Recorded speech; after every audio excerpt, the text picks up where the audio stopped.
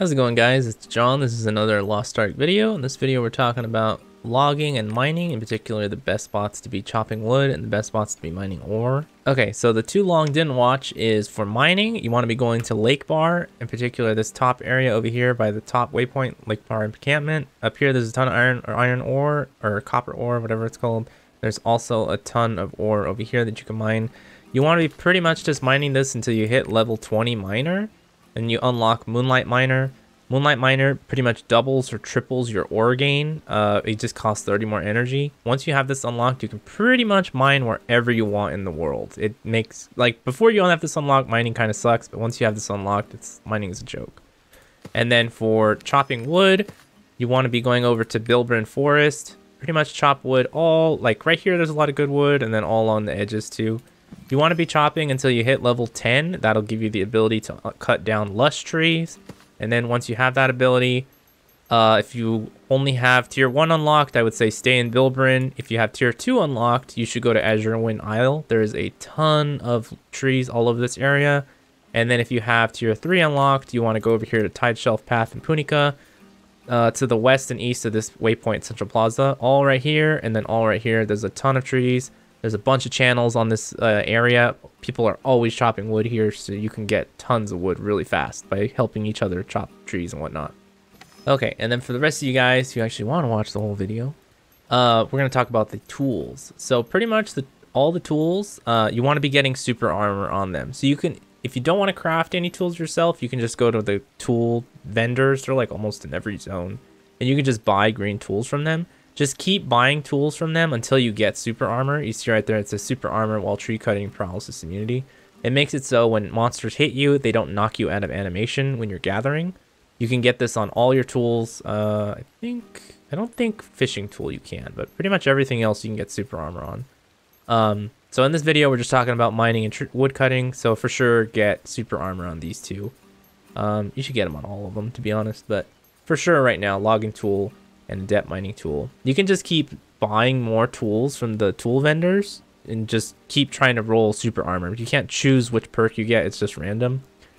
And then for the rest of you, I would suggest actually just crafting purple tools, these adept tools, because if you go onto the market, if we look over here under trader and then other, the adept crafting kits for the purple tools, they're only 1 gold. They're really dirt cheap. Wait off on the other ones because they're a lot more expensive. But you can pretty much just come over here into your crafting section, and you can just make the purple tools. They're not too bad. It just takes blue ore, green relics, the white relics, and then these tool crafting parts, which you can craft down here. You get 30 parts for every time you craft these. Here's all the mats. I think it's worth it to craft the purple tools because they're going to last you a really long time. And they also have a chance to get 3 of the bonuses, whereas I think the green ones, they only have a chance to get 1. So you have a higher chance that you're going to get super armor. It's RNG. You still can't choose which ones you get, but hey, at least you have a better chance of getting super armor. And like I said, these tools are going to last you a long time. And in case you need to repair them, you can make these trade skill tool restoration kits. They give you like 80 of them, I think. Yeah, that'll repair like 40 durability, I want to say. I forget. I haven't done it in a long time. But yeah, you want to be making these purple tools because they're really fucking cheap. That does cost 100 gold per, but at least the adept craft kits are way cheaper than the other ones. Okay, so like I said in the too long didn't watch, we'll talk about mining first. For mining, the major thing with mining is you want to hit level 20 on mining for Moonlight Miner. Before you hit level 20, mining is pretty shit. You don't really get that much good resources. Even like this one, this perfect timing. You get rare materials, whatever. It's kind of like whatever. It helps, but the major big difference is Moonlight Miner, because Moonlight Miner basically acts like a free leaps essence, which is that it's like that green potion you can get in the market that gives you like double resources or whatever. You can buy it on the cash shop. But this is basically like a free leaps essence. You just turn it on. It's an active ability. And you're pretty much getting like double or triple the ore. So once you have this unlocked, you can pretty much mine wherever the hell you want.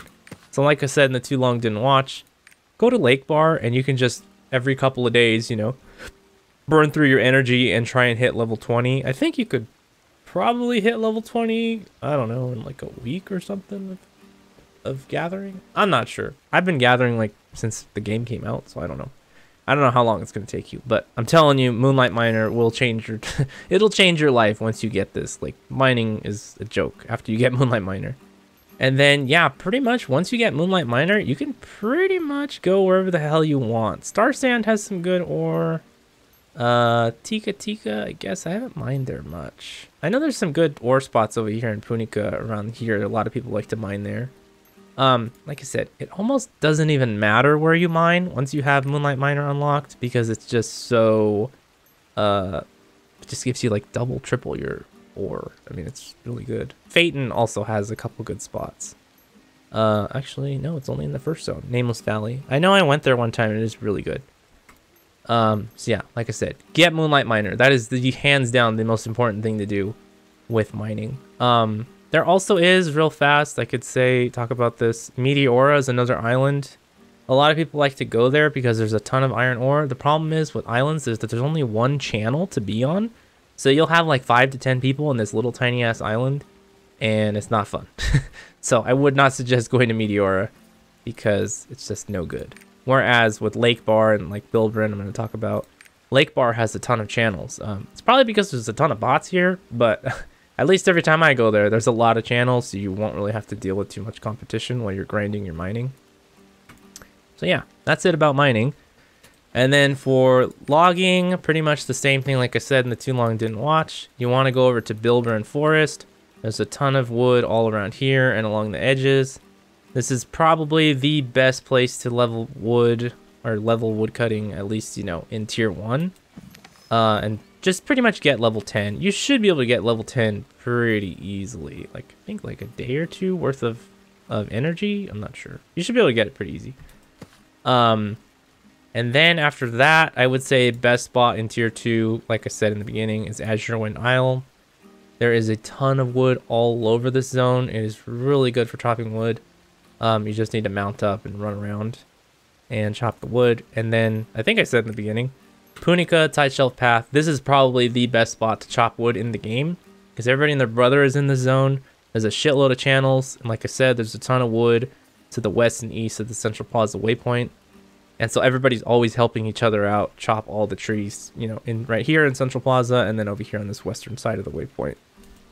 So yeah, I've been pretty sure hands down Punika is like the best spot. So, and then just real quick, talking about the skills. Honestly, most of the skills are kind of like, for logging anyways. Wild growth lets you grow these little saplings, and it'll grow it has a chance to grow into a normal tree or a big tree. It's okay. It's a 5-minute cooldown. It doesn't cost any energy or anything.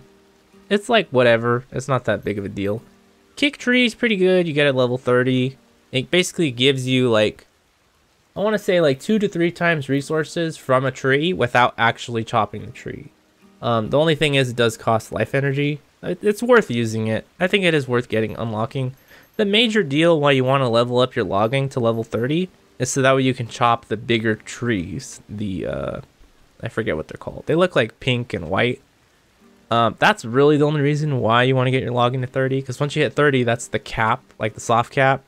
So you can just chop all the trees in the game. You don't have to worry about, oh, this tree's higher level than me or whatever. And then same thing with mining.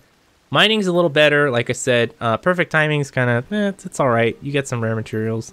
Moonlight Miner is super buff. You need to hit level 20 for mining, definitely. This level 30 ability, Mining Bomb, it's okay. I think it's better than the Lumberjack skills because it doesn't cost energy. It basically, you drop a bomb, it blows up the ore, and then it allows you to get like double the ore pretty much. It's good because it doesn't take energy. So it's kind of like Moonlight Miner in a sense, like it doubles your ore output, but it's like whatever. I mean, it helps, but Moonlight Miner is the big one where you're like, holy shit, this is big. So yeah, I think that's about it, guys, for the video. Just to recap, for mining, you want to hit level 20 mining. Like I said, you come to Lakebar, mine in this top area over here next to the waypoint.